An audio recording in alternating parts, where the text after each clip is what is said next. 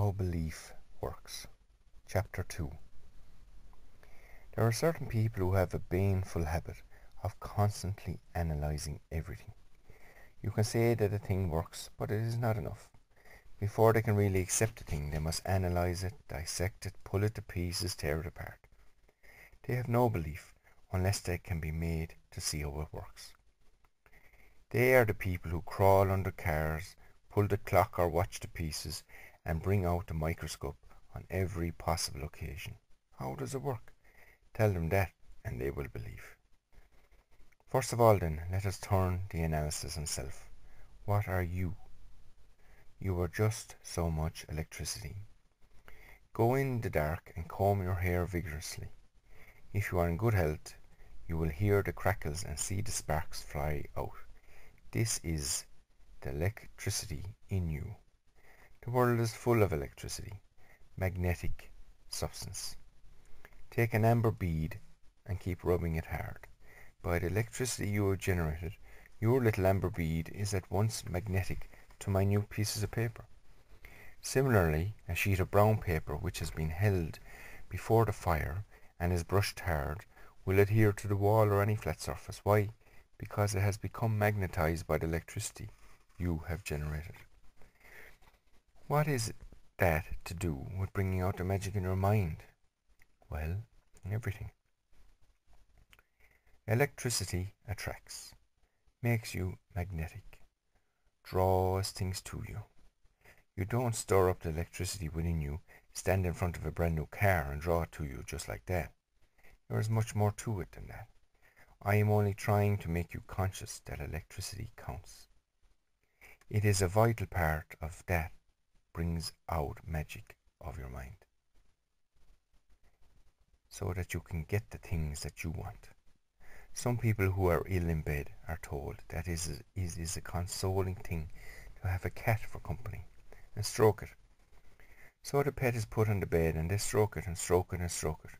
But the reason really is that by stroking the cat, they get some of the electricity from its body, and this helps to strengthen them and get them better. The power to attract is within you, but you must be ever conscious that you possess it. There must be a constant awareness.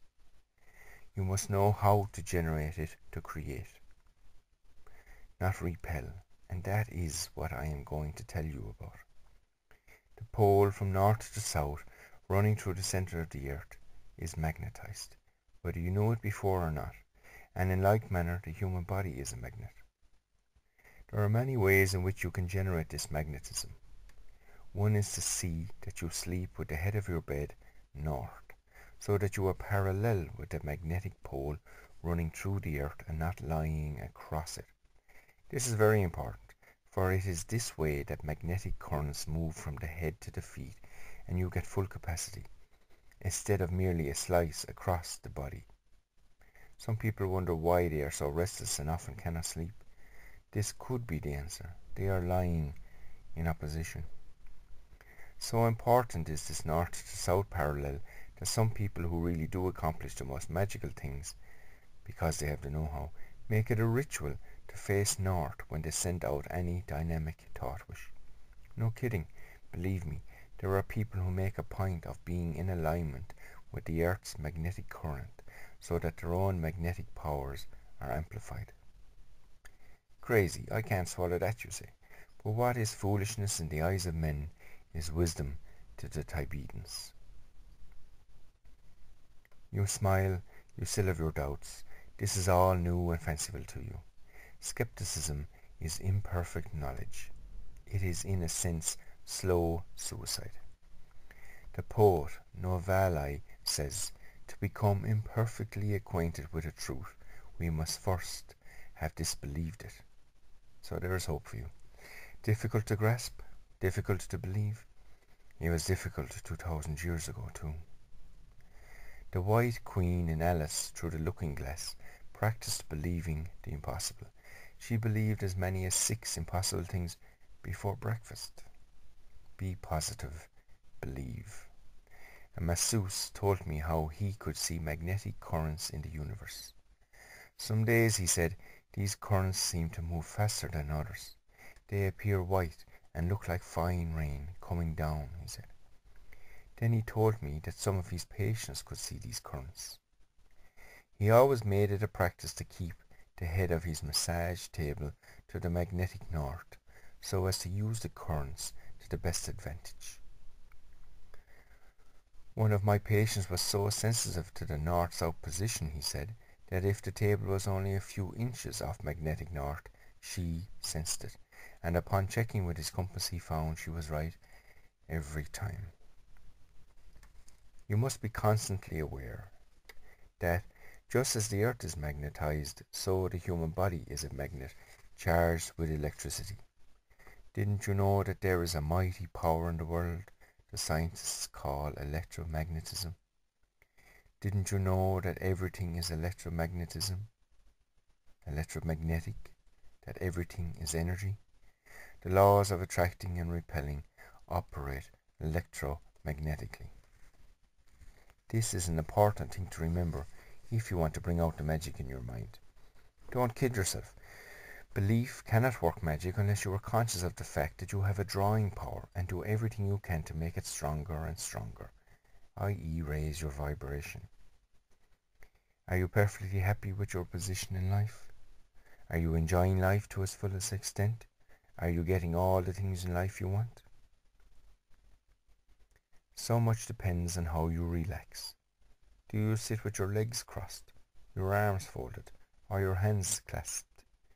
If you do, it is fatal. This cuts off your receiving power and makes you negative. Remember never to cross your legs if possible. Fold your arms or clasp your hands.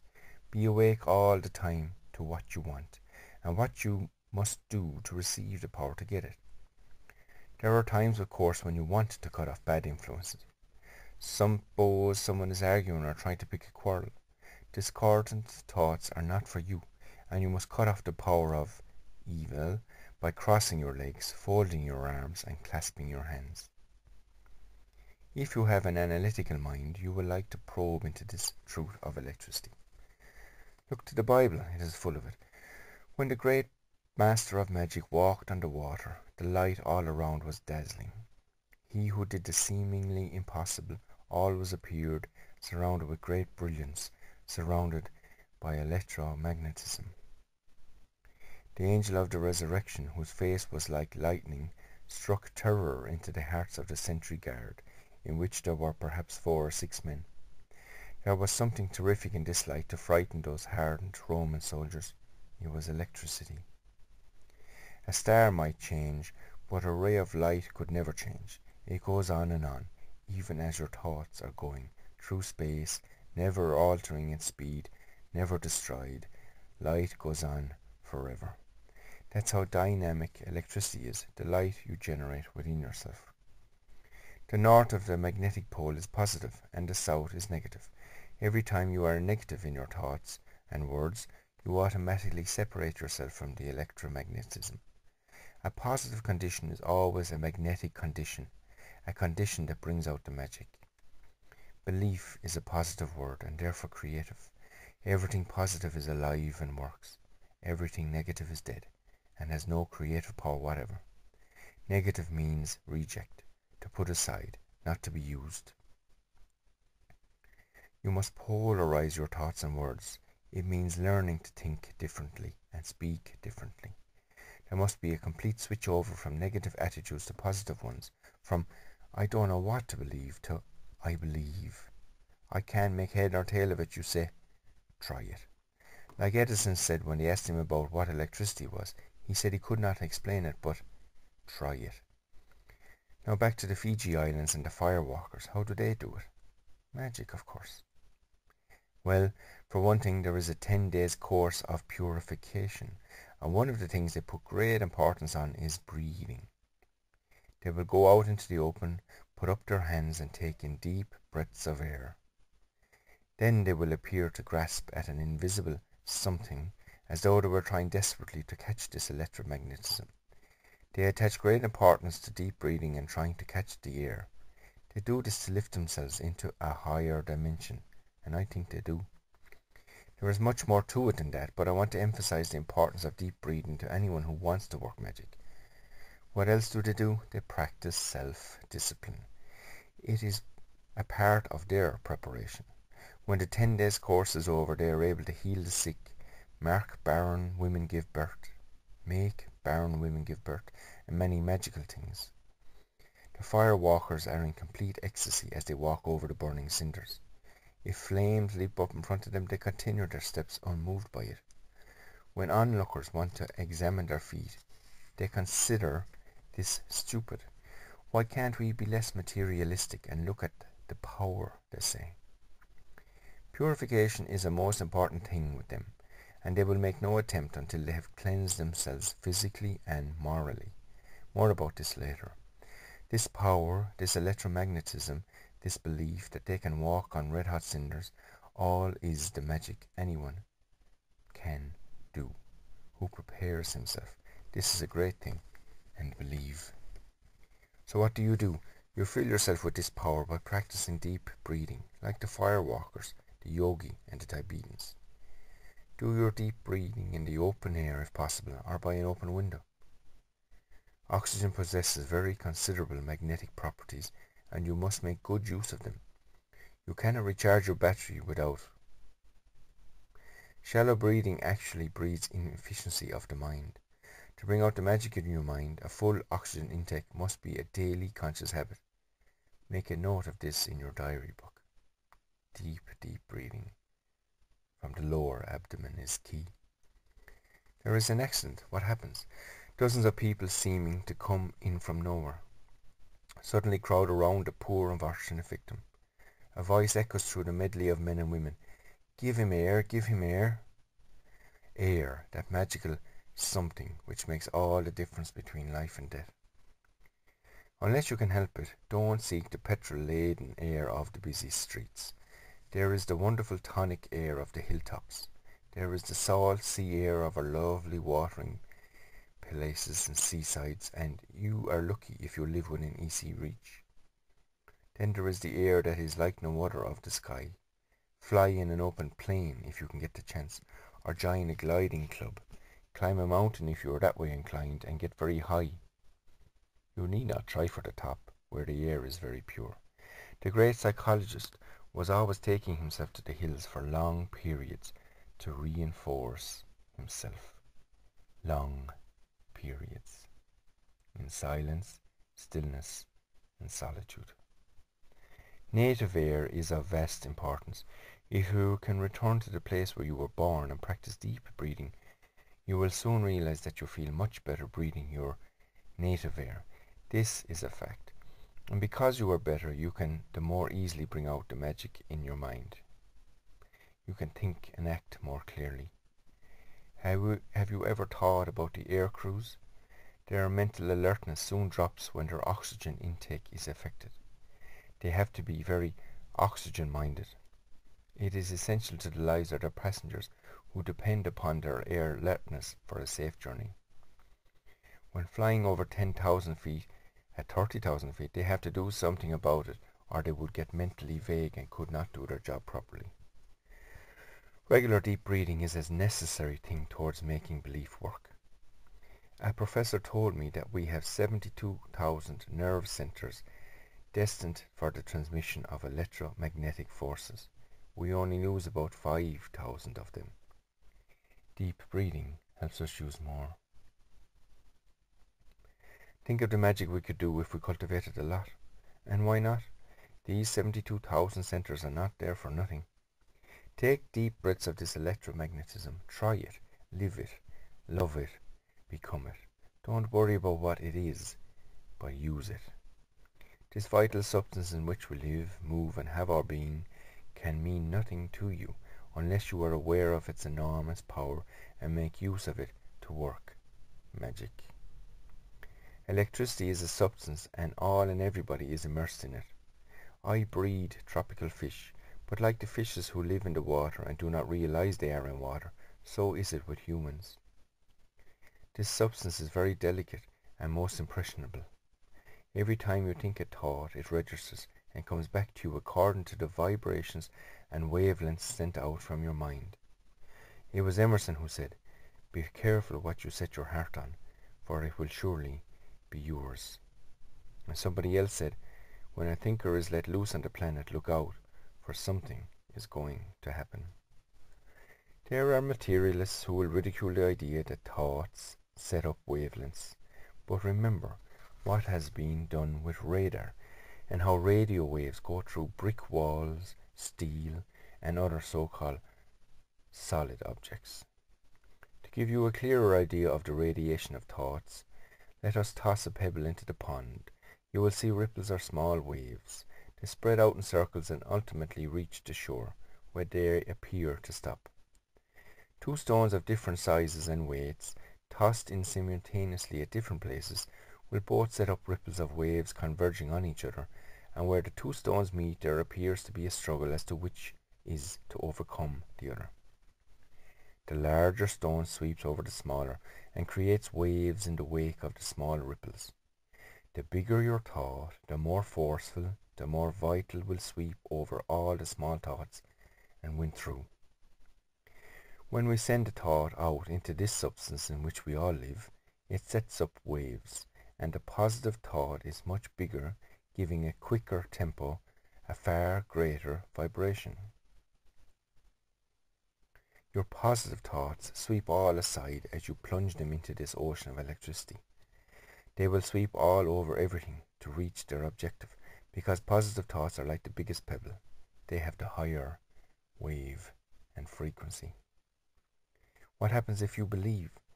That is a question that occurs to every mind in spite of the effort that some make to persuade themselves that nothing happens. At the Delaware laboratories where they test out thought waves, they believe that a concentrated thought produces a pattern of that thought. A man sat in front of a special photographic apparatus and concentrated for 2 seconds on a penknife. This produced a perfect picture of the penknife which the man was thinking about. Then another man who simply did not believe in this sort of thing concentrated on the penknife for the photograph. But because there was disbelief, the film was a foggy mess, and no penknife was visible at all. They take these thoughtograph with amazing results. A photograph was taken of ordinary tap water, and then a photograph of water which had been blessed.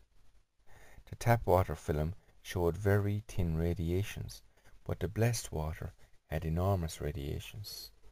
So there is something in it, whether you like it to believe it or not. Dr. Moto, a Japanese scientist, has done more studies on this and fascinating images. Our belief is to each other, each one of us, the most precious thing we have. People with little or no belief will try to lead you astray, and if you listen to them, you will be led to forget these truths, and the memory of all this knowledge will fade away. Some people expect luck to be handed to them on a silver plate, without any effort on their part whatever. You must learn to stand on your own mental and moral feet as an individual, and be able to say no to the things that you do not want to happen. You must rebel and say, "I will have no more of this kind of evil." Then it stops. You do not believe me? Try it for yourself. Say, "I'll have no more of this from now on." And lo, by the magic you have brought out of your mind, the trouble stops. True, you may have to face adverse opinions and other little troubles, but if you stand firm and rebel against all that worries you, you will down the evil from the moment you decide to do it. Decision always magnetizes. Success is a decision away. When you decide to stop worrying, you start an immediate magnetic action which works for your good. Never be afraid of they. People are more afraid of they than anything else in the world. Do not be afraid if you are laughed at. Take heart from the fact that sniggerers made Epstein famous. When they laughed at one thing he did, he simply turned around and made, to their eyes, even more fantastic sculpture. They laughed at Watt and the kettle lid, but Watt did not care. He believed and got on with his job and gave the world her locomotives. They laughed at Marconi. Even his own father laughed at him. He wanted him to throw up his ambitions and grow up as a country gentleman and study music. But Marconi believed in himself, and preferred to experiment with electrical equipment in the attic. His father more than once threatened to throw it all out the window. Marconi cared nothing for the world thought, and became one of the greatest men since Christopher Columbus. He harnessed the ether to the service of men. The Fords, the Edisons, the Marconis, Einsteins and Da Vincis, and many others who have accomplished great things all began with mind. There is not, and never has been, an individual, a leader, who has not been laughed at. But do not be discouraged. Great people believe in a positive way, and all the sniggering in the world cannot stop them working magic. It is up to each one of us to ponder upon their belief, and backed by the memory of their spectacular courage, say unshakingly, I can, and I will. Remember those wonderful words, and I, if I be lifted up from the earth, will draw all men to me. Your belief can bring out the magic in your mind. If people laugh at you and your super optimism, know that it was exactly the same 2,000 years ago. And he marvelled at their unbelief. From Mark chapter 4, verses 2 to 6. To recap, because I must be certain that you won't forget it, you are just so much electricity. And this electricity must be kindled as a fire in a stove, at first gently until it springs of itself into a full glow. You cannot buy this electricity in a bottle over the counter. It is part of you which awaits development. Spiritual, mental, physical, moral development. Water may save your life if you are thirsty, but it may also drown you. The same applies to electricity, as it will work magic beneficially implied, but it can cause death otherwise.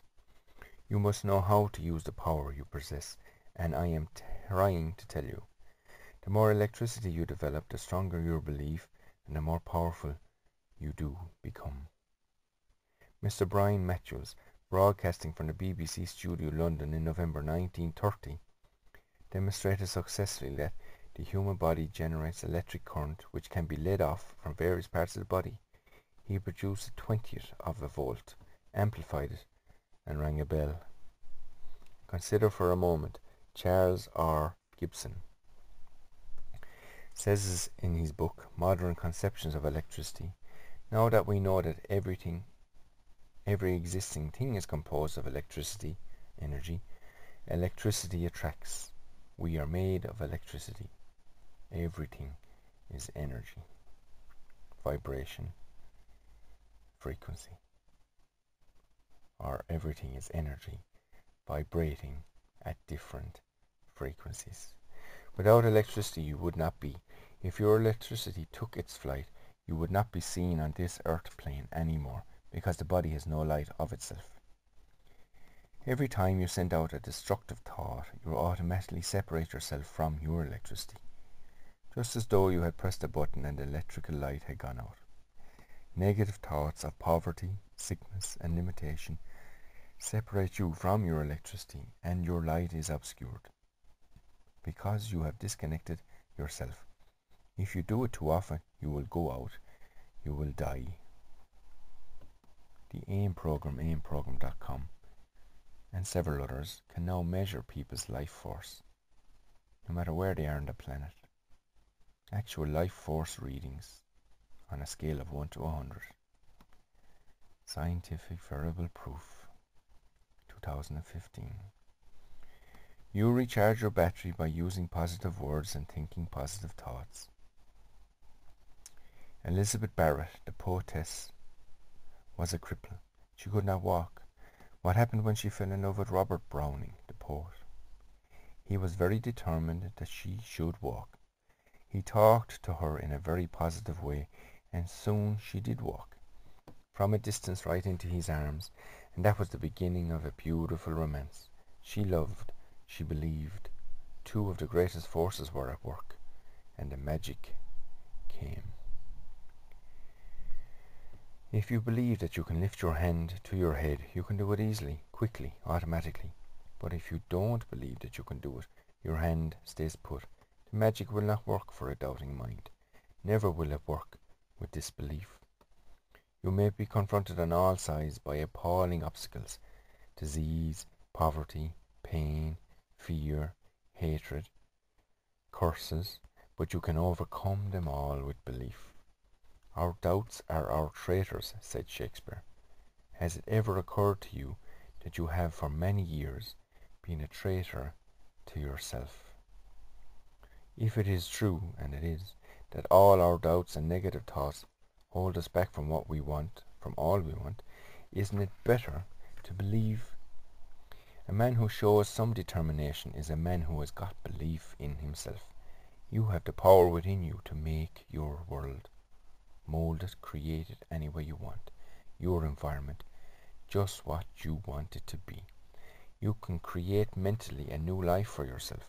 You can build a new world for yourself through visualization. Whatever you believe and mentally create, you can have, be, and do anything you want. You can dissolve or overcome any obstacle. If obstacles are in the way of attainment, then you are not using the magic power within your mind. Belief can carry you far. Belief can make you do the seemingly impossible, the fantastic, like I did. It was when I went to entertain troops in the Middle East. At Tripoli I came upon a challenge. A gentleman came up to me and introduced himself as the editor-proprietor of the Sunday Qibli, the only Sunday paper there in Tripoli in the English language. He explained how he had read all the advance notices before I flew over from Malta, admitted that he simply did not believe them. So he outlined the challenge. In the office of the chief of police there was a sealed and taped steel box. He would allow me to inspect the box, and I was then to tell him what was inside. I went to the chief of police, who was a fine Egyptian character commanding respect. Locked in his safe was a box which, when produced, was found to be tied and taped up. For a few moments I held the box silently in my hands. "Well," he pressed, "what is in it?" "Let the box be brought to the theatre tonight," I answered him. "I am content. I know what is inside." So that night the box was brought with a police escort to the theatre, and before the tapes and seals were cut, I stood before the footlights and told the audience I knew what was inside the box. It was a cheque. "It is for £10, I said, "and it is made out to the Lord Mayor of London for the Flood Relief Fund." To their utter astonishment, when the box was opened, there was the cheque. I drew hysterical praises, and was shaken warmly by the hand. The cheque was torn up, and another written out for double the amount. This touch of magic in Tripoli caused a very real sensation, for Tripoli lies along the shore of an ancient seat of miracles and magic. You too can bring out the magic in your mind.